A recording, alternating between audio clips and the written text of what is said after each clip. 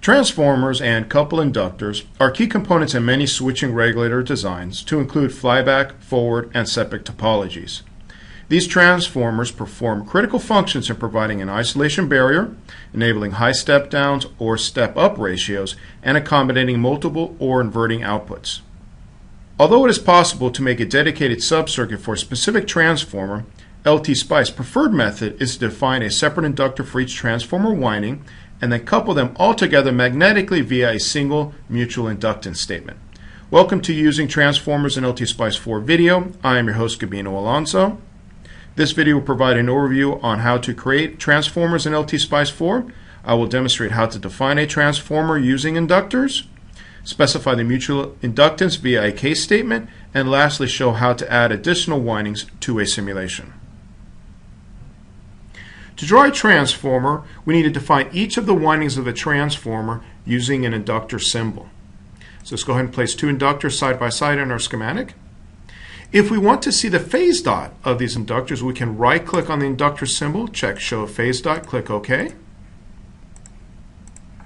And we can then also reorientate and move and position these as we need to in our schematic by using the rotate and or mirror command to lay things out the way we want in terms of the phase dot. We may also need to go ahead and move some of these symbols and values around just to kind of line things up a little bit. And once we've done that, we can now then place it in the slot I've already pre-drawn here before for the transformer.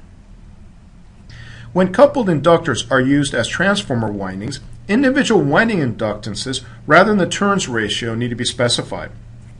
Therefore, the inductance ratio needs to be set to be proportional to the square of the turns ratio. So let's say in our example we want a 1:3 turns ratio. We square that, we get a 1:9 inductance ratio, which now allows us to go ahead and select 1 microhenry and 9 microhenries for our two values of inductance for this transformer. Likewise, if the primary is modeled with, say, 16 microhenries and the secondary is modeled with 1 microhenry, we can now view that as a 4:1 turns ratio by taking the square root of the inductance ratio. Once you have drawn and defined each transformer winding as an inductor with the appropriate inductance ratio, the next step is to include a mutual inductance statement. Mutual inductance is designated in SPICE by beginning the first word of a new line with the letter K. To specify the mutual inductance ratio for the inductors we have defined, we need to insert a SPICE directive into our diagram. So let's go and click the .op command on the menu. And again, as I mentioned before, the first label on this new line will be K. And then we need to define the inductors that we're using to simulate the transformer. So L1, in our case L2. And the last entry in the case statement is the mutual coupling coefficient. This is on a scale from 0 to 1, where 1 means perfect coupling between the inductors, in other words, no leakage inductance. Since leakage is usually not desired in a practical circuit, it's easier and truly sufficient to ignore leakage inductance by setting the value to 1, especially for your initial simulations, and then you can vary off from that if need be. Once we click OK, we can now place that on our schematic, and at this point we have completed modeling our transformer.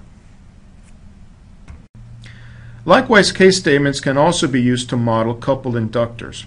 Here's an example simulation file using the LT3757 in a SEPIC topology, and you notice that the two inductors L1 and L2 are coupled using a mutual inductance statement K1. When you have a transformer with more than one primary or more than one secondary winding, you have to make sure that all mutual inductances are included in the case statements. Consider this schematic with three windings, L1, L2, L3, where the inductance ratios shown are proportional to the square of the turns ratio. A transformer with these three windings will usually have three mutual inductance statements, K1, K2, and K3. Entering all these inductor names by hand to generate these individual statements is a bit tedious. A better approach is to use a single case statement in which you define all the inductors that are wound on the same core. LTspice interprets this statement to mean that all these inductors are coupled to each other by the same mutual coupling coefficient. Therefore, with a single statement, we can easily define a transformer with 3 or more windings. Here's an example simulation file that uses a transformer with 3 windings in a design of an offline, isolated, flyback LED controller. The third winding in this example senses the output voltage and also supplies power to the LT3799 in steady state operation. Notice that each winding of the transformer is drawn using an individual inductor where the inductance is proportional to the square of the turns ratio, and that all the mutual inductances for these windings are all defined using a single simple case statement. To download LTspice 4 or obtain more documentation on modeling transformers, please visit us today at www.linear.com/LTspice. Happy simulations.